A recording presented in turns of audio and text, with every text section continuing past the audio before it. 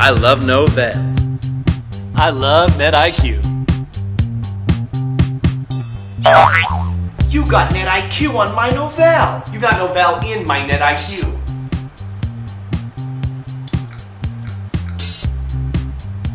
Amazing. Fantastic. Two great companies that work great together. The new NetIQ, industry-leading identity, security, and systems management solutions. That's one powerful combination. Ladies and gentlemen, please welcome Jay Gardner, President and General Manager, NetIQ.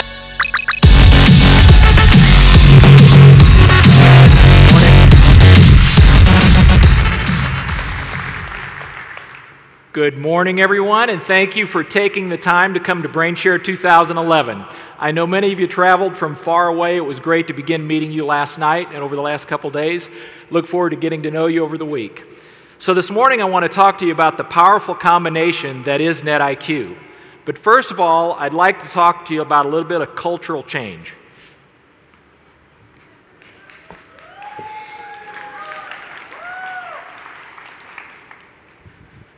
I hope I'm still plugged in. Okay, good.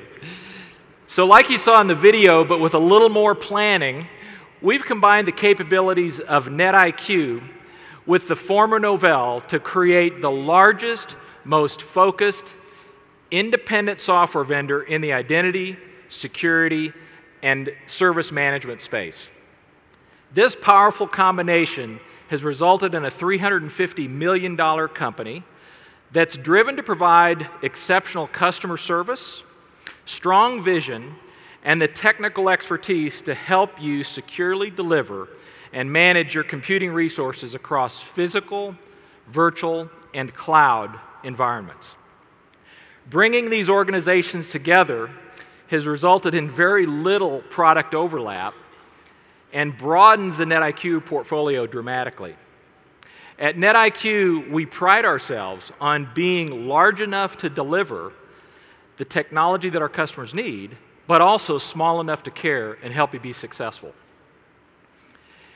If you're a Heritage NetIQ customer or a Heritage Novell customer, we want to assure you that the technology, the vision, and the resources are here, and we're focused to deliver. We're not canceling any products or scrapping any roadmaps, but rather we're focused on improving and supporting the products and solutions that you already own, and we're actively working on new, innovative solutions to address your future needs.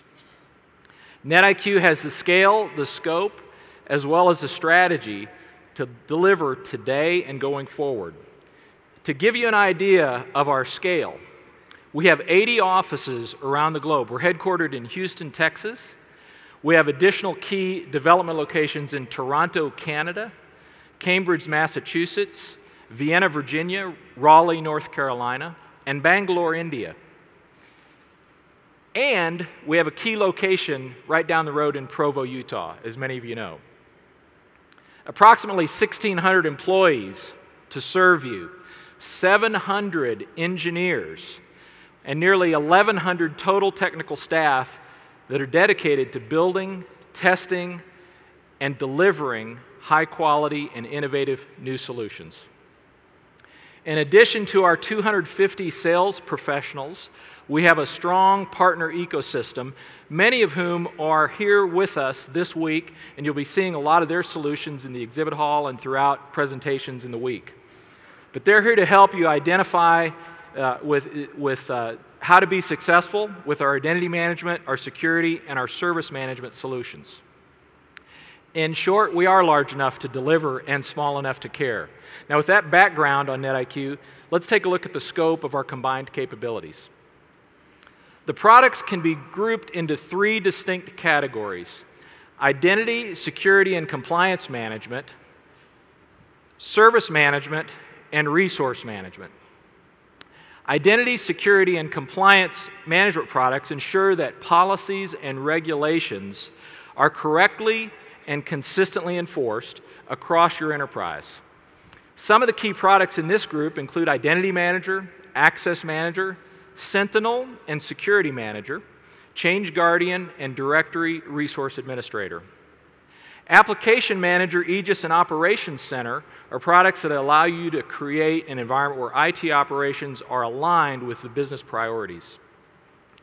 These service management products enable you to effectively measure, automate, and optimize across your physical, virtual, and cloud environments, and give those IT services meaning to your business, as well as report on compliance with those regulatory authorities. Resource management, our third category, featuring Cloud Manager and the PlateSpin offerings. These products help provide solutions to help you simplify the management in a virtualization environment as well as cloud environments. Our overall strategy is to provide solutions that allow organizations to balance that need of control while providing that flexibility that's demanded by the users. Our approach at addressing this challenge is to make server workloads, systems management, and IT processes more automated and intelligent. We call our unique approach Workload IQ, the intelligent way to secure, manage, measure workloads across physical, virtual, and cloud environments. And this is not simply a vision, but this is a reality that we're delivering today. In fact, we already have customers taking advantage of the powerful combination offered by these new combined capabilities. And you're going to get a chance to see a lot of those this week. In fact, we're going to show you a couple of those right now in a couple of demonstrations. First one we're going to take a look at is a combination of Change Guardian and Sentinel. And I'm going to introduce a couple people to join me on stage, Rick Wagner and Brian McKee. Come on out, folks.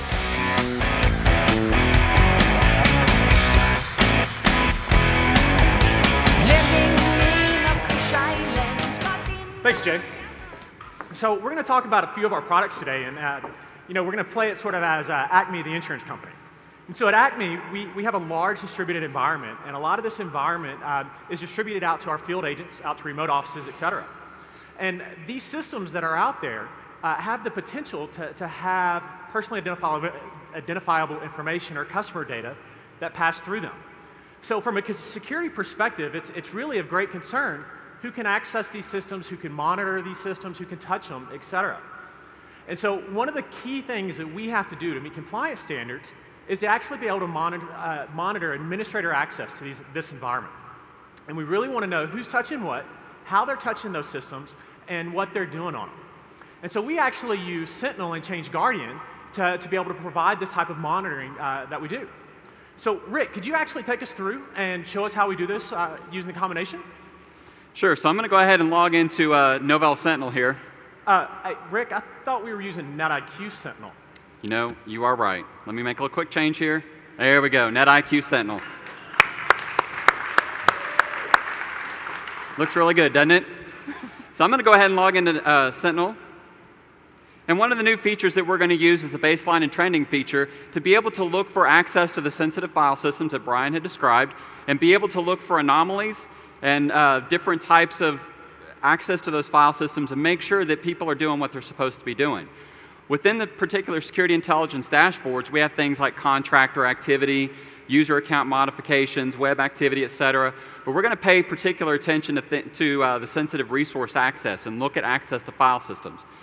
So right here, we see a little blip here, and I'm just going to highlight this area.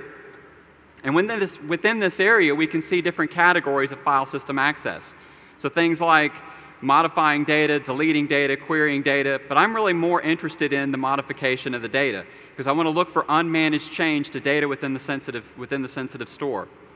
So within that, I looked at the category, and now I'm going to actually drill down into specific events that cause this anomaly to occur. So I can see that the events are going to be displayed over in this window here, and there easily it shows me how I've found the anomaly, and here's the events that have caused the problem to occur. So, Rick, I'm seeing a lot of data here. So how did we get this data into the system? So the way we got the data into the system is we integrated Change Guardian, specifically the file integrity monitoring components of Change Guardian. So if we look real quick at that, we can see that we've set up a policy within Change Guardian to monitor the files, monitor specific directory stores, look for specific types of things like file reads and writes, looking at particular users, and then being able to classify that data so that when we capture it within Sentinel and we start to report on it, we can and show exactly what types of file system accesses are occurring. So we've got centralized policy administration around how we do file integrity monitoring. Correct. Awesome. So when you were highlighting this data, I noticed there's a username there. So who is this user that's making all these changes in our environment? So that's one of the key features that we have within Sentinel is how we integrate and provide context to the data, specifically identity context.